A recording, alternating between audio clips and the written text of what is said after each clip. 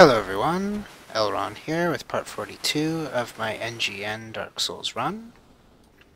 So now that we've killed the boss guarding the DLC land, we are in DLC proper. And for now we'll just be getting the Chester set. So we'll need to find the first shortcut and kill the vendor that is near the shortcut. I generally don't feel bad about killing this guy because if you do go through the entirety of the DLC, you'll find out that he invades you part of the way through your quest to save Dusk from the Father of the Abyss. And, you know, basically he's just a complete douchebag and deserves to die. And you need his gear. Because some of his gear is going to be better than these gold-hemmed robes. And this is, once again, a place where I'm used to having the fog rings, so I'm not used to having two guys come down here. I'm probably not even used to one guy coming down here. But in any case, we're going to make our way forward. The opposite direction would be the direction we'd go if we've already unlocked the shortcut, but we just got here, so no shortcut for us. So generally right now I am basically hugging the cliff because that's going to minimize the aggro we're going to get. And the less aggro we get, the less of these guys we have to kill to get to our destination. And getting to our destination with the least kills possible sounds like the easiest way to go. So, we are moving onward. And we gotta watch out because eventually there'll be these kind of like stone giant golems. I think they might be called guardians, based on the gear that's you know, sprinkled around here that looks kind of like them. They are pretty obnoxious. They will swing their stuff deep into the ground, and it'll look like you'll have a great opportunity to attack them, and then when you go in to make that attack, they then pull their weapon out of the ground, sweeping up dirt all over the place and damaging you in the process. So really, you just can't win. They're highly resistant to the pyromancies because they're made of bloody stone. And so it's really quite obnoxious for us to have to deal with them. I'm starting to wonder if they have immunity to poison or not, because that might be a decent way to go.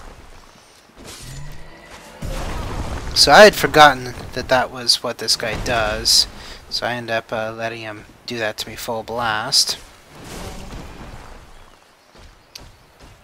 But in any case, he successfully gets a good whack on me, so then I try my pyromancies out. That didn't do much. Like, it did so little that it looked like it was not going to be worth it at all. Like, it would take all my pyromancies to kill him and maybe one of his comrades. Yeah. Balder's not doing much better either, but at least the Balder gets a lot more durability. You know, you can swing a boulder far more times than you can cast a pyromancy in a given cycle. And I just repaired it, which means there's going to be no chance that it's going to need more repairs later. I decided to go ballsy there and try to finish him off before he can do his lifting attack. And it certainly paid off in this case, but if he needed 2 hits worth, then that would have been very bad. Luckily he didn't. So now we are going to press forward. And so, there's this dragon. That dragon is going to be guarding the titanite slab. Now, for some reason, I'm under the impression that the ladder should be around here. I end up being wrong. It's somewhere else. I'll need to figure that out for the next cohort.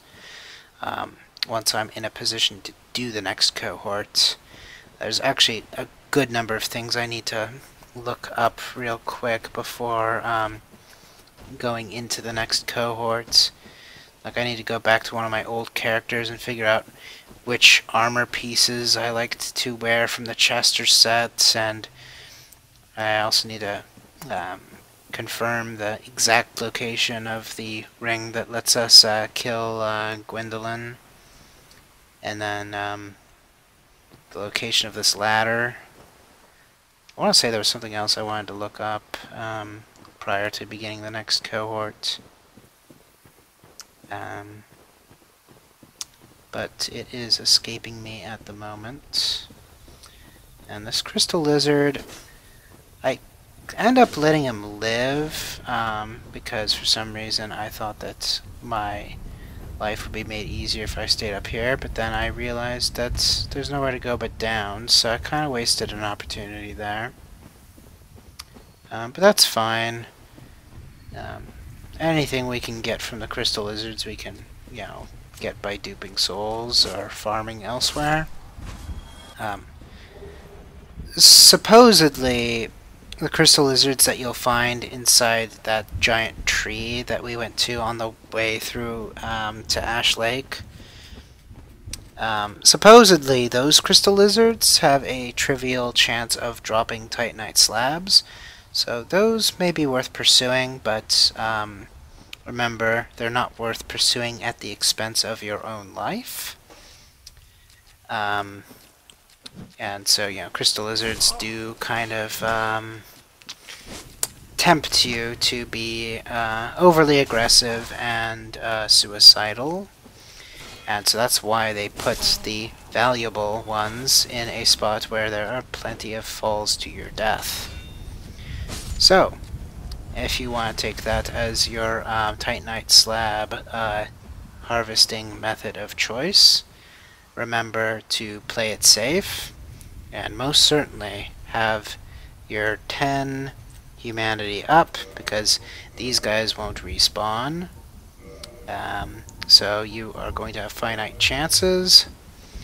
And so I decide here, coming back to the present, to put on the Ring of Sacrifice, because I just want to run through and not deal with these guardians or stone golems or whatever we're planning to call them. And I want to just get down this elevator so I can get to the shortcut. Looks like I did that easy enough. And so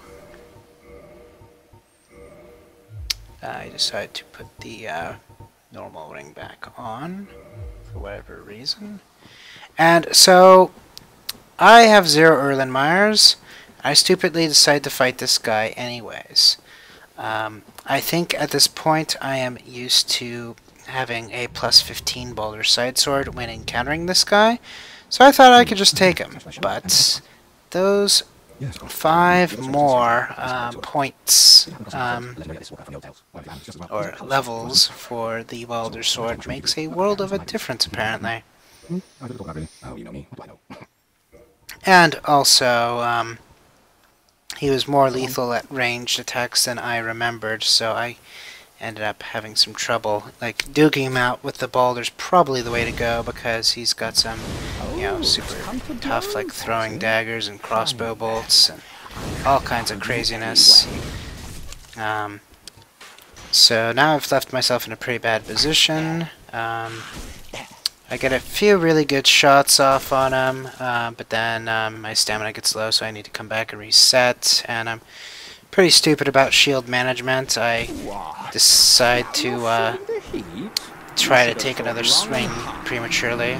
That's it for this video. I'll see you next video. Good luck, have fun.